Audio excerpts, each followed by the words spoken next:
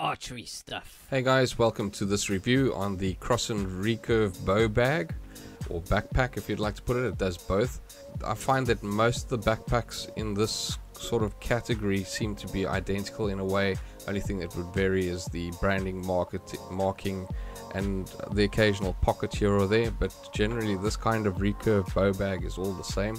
The back straps can be packed away to turn into a normal carry bag. Out of all the different bags that we have purchased for our family, I found this one to be the least impressive because it comes with absolutely no accessories. There was no accessories in the bag, and when you look on the tag itself, it says it does come with accessories, but I would suggest that you look on the internet really closely and make sure, because most of the suppliers say no accessories included.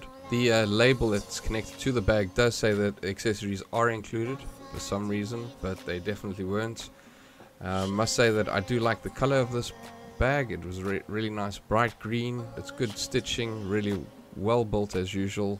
Did find this bag to be a few centimeters or like 2 or 3 inches smaller than the other bags for some reason, which meant that if you had a normal riser bag it wouldn't fit in it properly, which is an issue we're trying to resolve at the moment.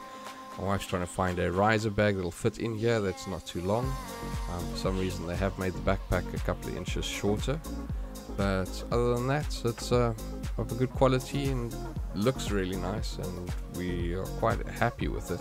Just wish it had come with more accessories, but then the price would have been a little bit higher, I guess. So you can buy an arrow tube to fit in it separate.